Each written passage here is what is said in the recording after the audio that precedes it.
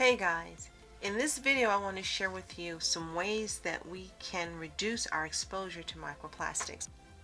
Microplastics are often defined as plastic particles up to 5 millimeters in dimension, and they're present in everything from food, water, air, personal care products, and even in our plants.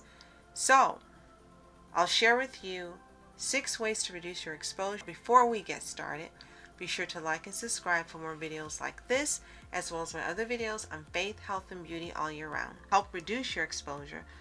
While it's largely impossible to totally prevent children as well as adults from ingesting plastic, here's a few practical steps you can take. 1. Avoid plastic packaging as much as possible. I know it's convenient to buy things in plastic. It's very convenient to use plastic storage bags, freezer bags, plasticware, and so forth. But when at all possible, use paper bags and avoid food that comes wrapped in plastic. If you see it in paper cartons, even better. When you go out to dine in restaurants, ask for recyclable packaging or paper packaging if at all possible. Number 2, clean regularly. Microplastics can be found in dust, so clean your home regularly and thoroughly. Be sure to clean your baseboards. Use your holes in your vacuum if you have one to get the sealing, especially in your kitchen where you have a lot of plastic, and in areas like your garage and possibly in your bathroom. Number 3, choose products carefully.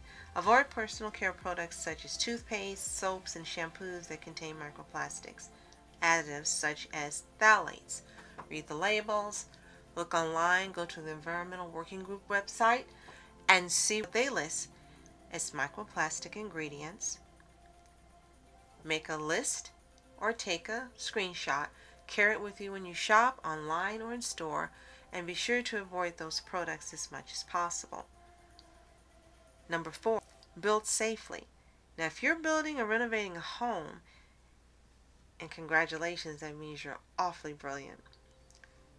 Choose building materials that are free of PVC or polyvinyl chloride, which contains toxic chemicals that can leach out or evaporate into the air over time.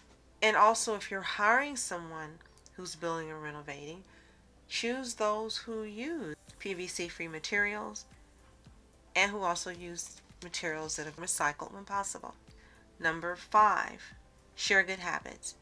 Model and share smart choices when it comes to plastic, such as avoiding putting plastic items in your mouth and using stainless steel, glass, or porcelain containers when making meals, particularly for hot food and liquids.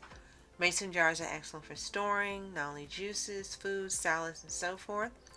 You can get straws that are made from actually recycled food, and you can avoid using plastic straws altogether. There's also the stainless steel and glass. Now, I know you're thinking, some of the biggest ways we get exposed to plastic are drinking bottles, whether it be soda, water, juices. And that's very true. Read the labels. Make sure that the content has no microplastics or BHTs or BHA.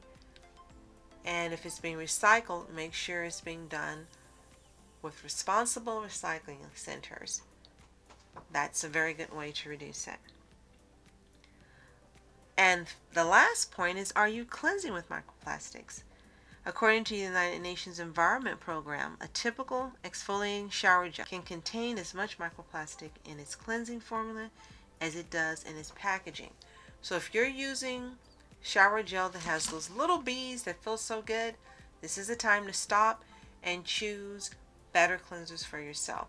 Those microplastic beads are not good for you or for the environment. Get something that's healthier, that makes you feel good, smells good when you use it, and that won't endanger your health. If these tips have been helpful, be sure to like and subscribe for more videos like this, as well as my other videos on faith, health, and beauty all year round.